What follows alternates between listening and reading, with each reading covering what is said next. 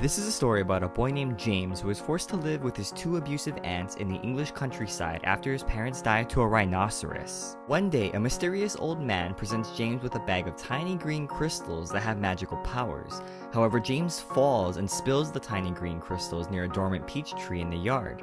The lifeless tree suddenly sprouts a peach which begins to grow larger and larger. His abusive aunts take notice of the giant peach and begin charging people money to see it. After locking up James all day, the ants force him to clean up after the crowds are gone. But as James is cleaning, he discovers a tunnel leading to the middle of the giant peach.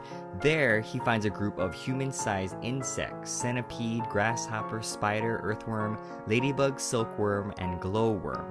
The group befriends James and attribute their giant growth to having eaten the tiny green crystals that James had spilled. Early the next day, the group decides to venture out by cutting the stem connecting the peach to the tree. The giant peach begins to roll down the hillside, killing James's two aunts in the process. The giant peach rolls faster and faster until it lands in the ocean. To avoid a group of vicious sharks, James attaches strings to hundreds of seagulls, and the peach is carried in the air. As they are floating in the air, they see cloud men, mystic creatures who are responsible for different types of weather like rain, snow, and hail. And as they are drifting through the clouds, the peach crashes into a rainbow and begins to descend. James sees that they are approaching land, and the giant peach crashes on top of the Empire State Building. And in the end, all of the insects become successful in America, and James, who has made a lot of new friends, lives in a large peat pit in Central Park. This story urges readers to take a closer look at the world around them. First, a closer look at nature.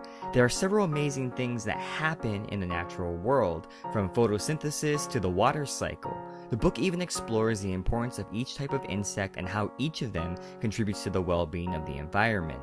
But this idea of looking closer at the world also applies to looking at people and how we should take the time to talk to them to get to know them.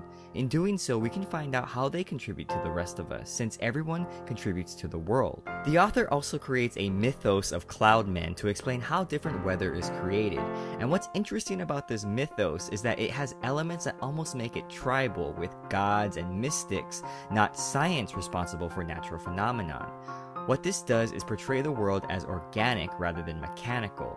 That first, nature is controllable, and second, that nature is controlled by organic or mystic beings. And on a more hopeful note, the underlying message of this story is that there are ways to escape a troubling home life.